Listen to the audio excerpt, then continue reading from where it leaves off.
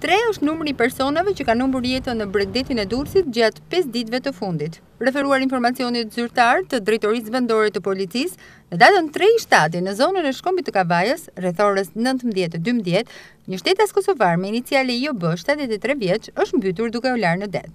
Më datën 6/7 rreth orës 13 në lagjen numër 13 plazhe, një shtetas kosovar 60 vjeçar me iniciale RB është mbytur duke u larë në det.